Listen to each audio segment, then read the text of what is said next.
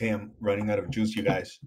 3M, last one, analyzing payments by supplier.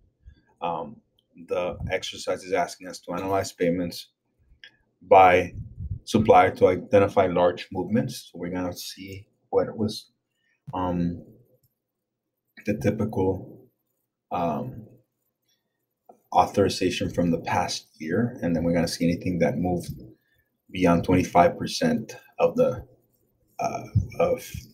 total payments that were done the year before.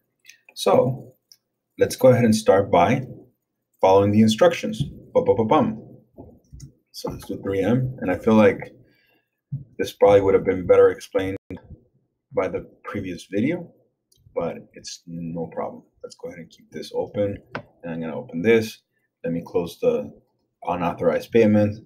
Let me get rid of the criteria by clearing it right there and then. So I'm looking at the supplier verification database, and I'm going to summarize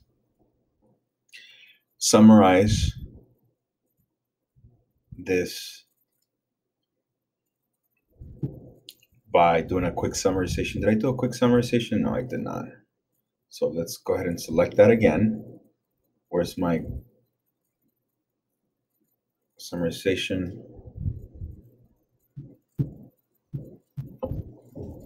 All right, so and then let's do supplier number. In the fields to summarize area, we're going to use the supplier number field. In the numeric fields to total, select the amount field. We're going to select the amount field. Do not select total previous years. We're just going to select this. Click fields and select the following fields to be included. Just pay, name, supplier name, and the total previous year. Right. So we're going to summarize it, and then we're going to add those particular items. All right. Press OK. Click OK. Accept the option to create the database. Right. But do not create the results. Perfect. Do not enter any criteria for the test because we're going to just grab all of them. Enter the file name as payments by supplier. And then we're going to press OK. So we are doing the sum of the amount, and then we're going to compare it with the previous year records. View the resultants database and note the number of records field payments. All right. Let's find out. So number of records field by supplier. So there's this struct up again. This is an interesting amount. We will go by the amount sum sorted in descending order. Definitely this is not the same as the previous year. But let's go ahead and do this differently by making sure we do a filter of only those transactions, only those records that are beyond 25%, because this is going to be hard to calculate once we start getting further. So how do we do this? We look at this and say, out of the 49, right? Let's do a direct extract. You can do a direct extract from this subset by calling this what are we going to call this? We're going to call this 25. There is this particular name. We're going to call this investigate further. So let's call this investigate for due to high movement.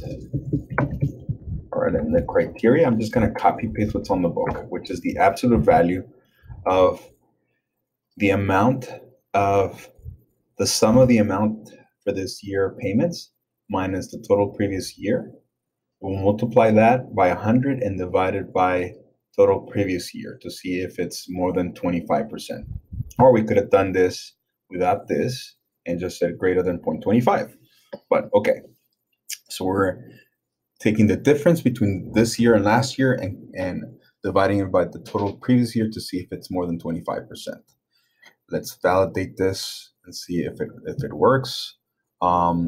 once we do that extraction, let me make sure that I'm also looking at the fields. I'm looking at all the fields. All right, press OK. Oh, we're going to add the following fields. Boom, create fields. We're going to do a field name called test, and it's going to be a multi-state with one. No decimeter is going to be yes, no, and A. And then we're going to have a comment out of a comment field that will be an editable character of 100 characters, and the parameter will be the parameter here. Oh, sorry. So this would be the parameter would be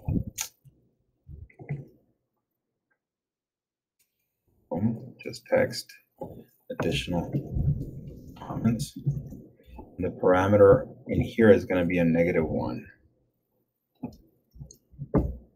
So that means that we'll use -1, 1, or 0, right? Let's create OK in the create fields dialog box, and then create OK for the extraction. And then I should get the following vendors with numbers that are extraordinary. So dictate which was supposed to be one the far, has an extraordinary change, more than $500,000 in change from last year to this year. This is the same name, so it's possible that we have more activity with farmer. Charismatic now has the name of Linda Hand. Miles Long is now Look Hair, and again, Look Hair keeps coming back with different numbers. Why? This is suspicious as well. So there should be 14 suppliers. There are 14 suppliers totaling. Let's look at the control total. Let's look at the amount of sum and see what that is. Let's calculate it. It's about $12 million worth of sales. The test and the comment fields are empty, but these are editable fields that I could actually go in and say, you know what, I would like to test for this or not. So I like to test dictate, or maybe say, all right, let's see, investigate reasons. Okay, so I'm gonna go ahead and do this question, test, and I'm gonna say investigate reason for large increase in payments, right? I'm gonna click on the next one, and then I'm gonna say the same thing, investigate for reasons, right? Let me make sure this was done correctly. I don't know about these.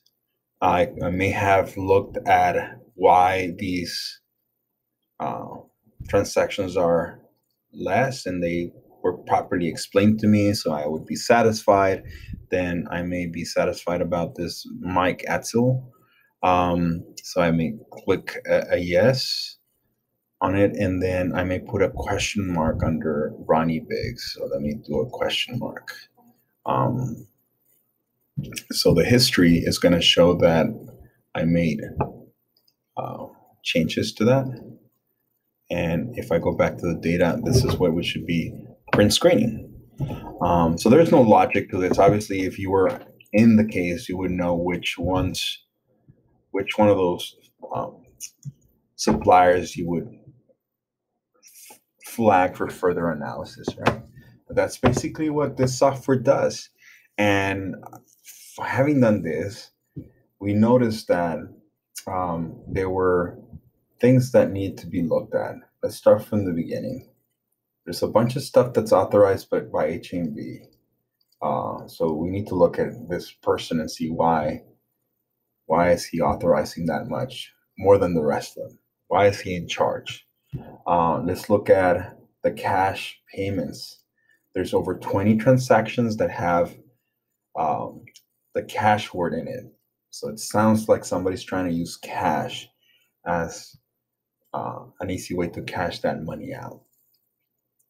Zero value payments. Let's look at the zero value payments. Where are they? Duplicate payments are here. There are some duplicate payments. There are payments outside. There are payments outside the policy. There's about 70 something, right? 85 dates with no payments. Let's just look at the audit findings here. So with all those, we found that 20 payments had cash in the name. There are 5 rounds on payments of 75,000 with 3 being potential duplicates. There are 0 value payments, which are interesting. There are 399 payments authorized by 1 person, many above the 20,000 limit applicable in this case. 77 payments were made on a Sunday, and again, are mainly authorized by HMV. There are 5 missing checks that we should look at. There are 85 days on which no payments were processed. Are we sure we're completing everything? There were 63 payments that were made within 25 days of the invoice date, which is quicker than the company policy. Why are we favoring those vendors? There are 17 payments that were delayed more than 35 days. Why are we punishing that vendor? 6 payments were made before the invoices were entered into the system. That is crazy. So that should be very alarming. And payments were made to a supplier not authorized on the supplier list, those 9 records that we found. And the supplier number should be managed to ensure the proper referential integrity and completeness for our database. We should not have suppliers that do not have a supplier number, period. And that's it, guys. Let me wrap it up. Go ahead and print the screen for the last one, and we are set. This is it. Just make sure it looks nice. One last thing is to save the records. You could export the active database, right? And you can export it as a XML file. You could also save. Let me make sure that you're saving this.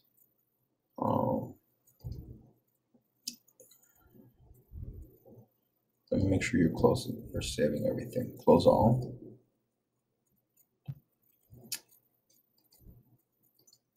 Let me close this and I'll create another.